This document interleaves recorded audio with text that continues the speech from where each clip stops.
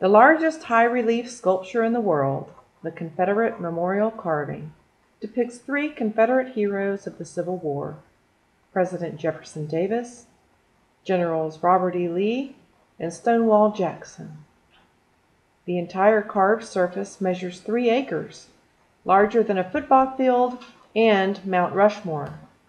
The carving of the 3 men towers 400 feet above the ground, measures 90 by 190 feet, and is recessed 42 feet into the mountain. The deepest point of the carving is at General Lee's elbow, which is 12 feet into the mountain's surface. In 1912, the carving existed only in the imagination of Mrs. C. Helen Plain, seen here second from left. Miss Plain was a charter member of the United Daughters of the Confederacy.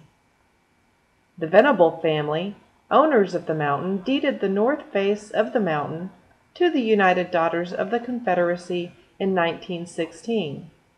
The United Daughters of the Confederacy was given 12 years to complete a sizable Civil War monument. 3 sculptors worked on the carving during its creation. Gus Borglum was hired in 1915 as the carving consultant, and in 1916 he was appointed carving sculptor by the Stone Mountain Monumental Association.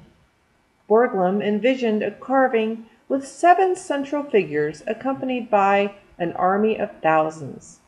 He was not able to begin work on the carving until 1923 due to funding problems and World War I.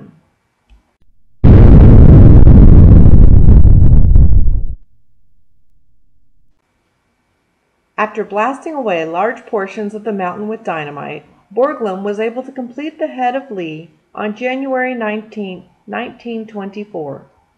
In 1925, a dispute arose between Borglum and the managing association. As a result of the conflict, Borglum left, taking all of his sketches and models with him. Borglum went on to carve the famous Mount Rushmore sculpture in South Dakota.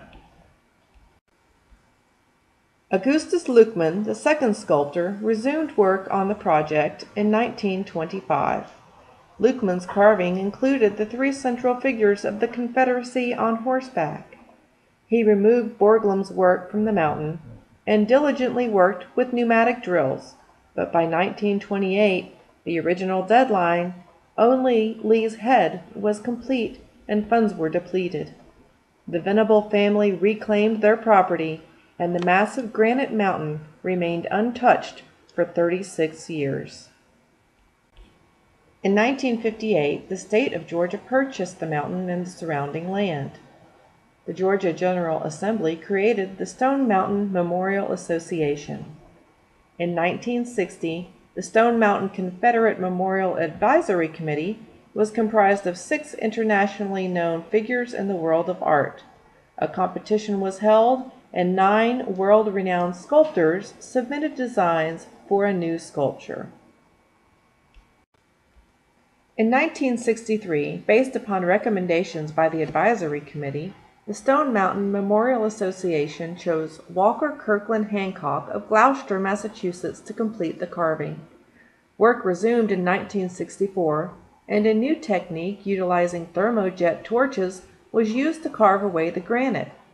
Chief carver Roy Faulkner, a Marine veteran with a talent for using the new thermojet torch, was able to remove tons of stone in 1 day.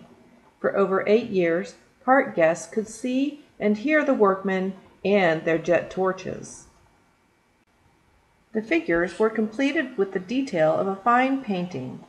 Eyebrows, fingers, buckles, and even strands of hair were fine carved with a small thermojet torch. The carving is actually much larger than it appears from Stone Mountain Park's attractions. It's so large, in fact, that workers could easily stand on a horse's ear or inside a horse's mouth to escape sudden rain showers while they were carving it. A dedication ceremony for the Confederate memorial carving was held on May 9, 1970. Finishing touches were later added to the masterpiece, and it was finally completed in 1972. Since the completion of the Confederate memorial carving, it is cleaned about every 10 years by skilled climbers. The memorial received its first cleaning in the summer of 1985.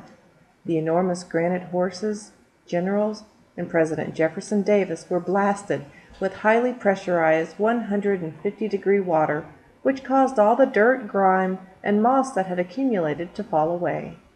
The restorative cleaning work was carried out as part of a culture-sponsoring project. The aim of the project was to remove lichen, algae, moss, and other organic stains that could damage the underlying rock by way of biocorrosion. The cleaning required a little more than 3 weeks to complete. Today, Stone Mountain Park is a combination of indoor and outside attractions, and the Confederate Memorial is at the heart of it all. The mountain's top attraction is called the Summit Sky Ride. This high-speed Swiss cable car provides a stunning view of the Confederate memorial carving as it transports guests more than 825 feet above ground to the top of Stone Mountain. From the top, guests experience amazing views of the Atlanta skyline, the Appalachian Mountains, and more up to 60 miles away. During the summer, nightly laser shows paint a picture across the face of the mountain and right on top of the Confederate memorial carving. At more than 1 million square feet, the steep north face of Stone Mountain is the world's largest projection screen. Lasers dance across the mountain and share stories, animate songs, and even tell the story of the Civil War. This brilliant spectacle has been drawing locals and visitors since 1983.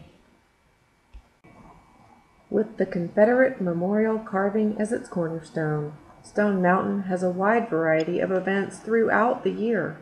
Most popular of these events is the Yellow Daisy Festival, an exhibition of world-class folk art. Other popular events include the Chili Cook-Off and the Scottish Highland Games. Whatever brings you to the park today, we hope you enjoy with your friends and family.